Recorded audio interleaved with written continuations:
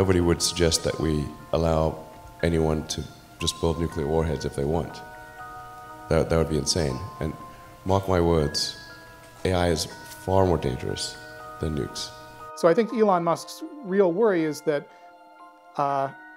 somebody will develop an artificial intelligence that is just really, really superior to what everybody else in the world has.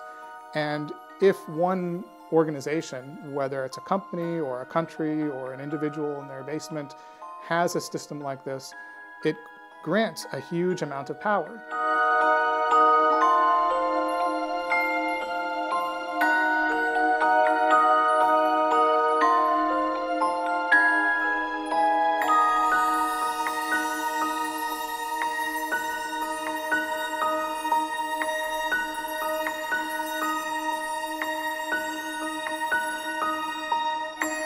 If we want to affect the future, it would really help to know what that future is going to be like. How are things going to unfold? We created a platform where crowds of people could get together and make predictions about science and technological issues.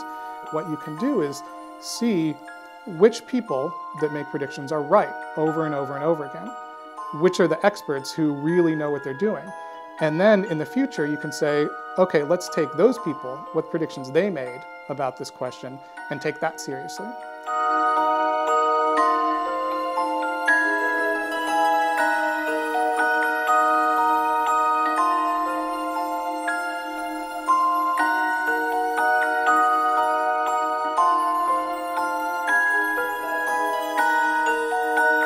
In the longer term, of course, you do have to think about if AIs really get equivalent to humans or better across a wide variety of disciplines, then there's a real question of what does anybody do? You know, do we just have fun and play games all day?